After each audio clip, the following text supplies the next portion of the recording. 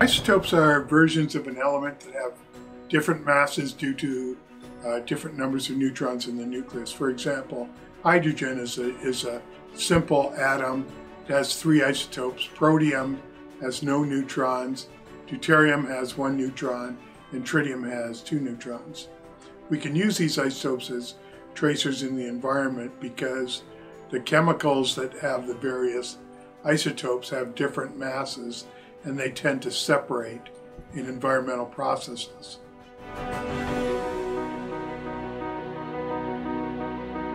Well, nitrate isotopes are isotopes of nitrogen, N14 and N15, and oxygen, which has 3 isotopes, oxygen 16, 17, and 18.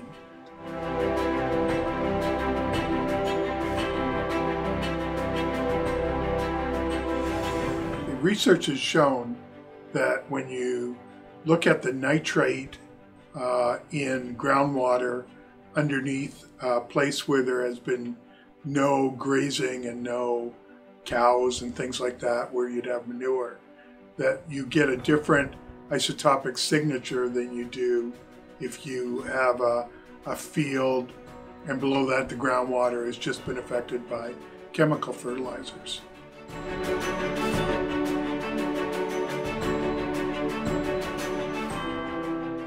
Well, because the isotopic methods have been around for decades, you would think that everybody's on board, but some people don't understand it and it's not that commonly used.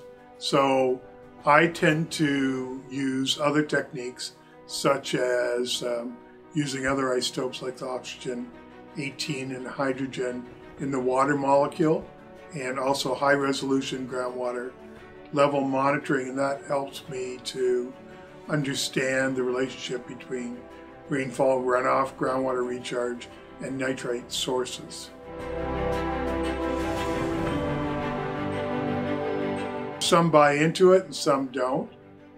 That's why multi-technique approach is good, to be more convincing to those people who haven't yet bought into the isotopic approach.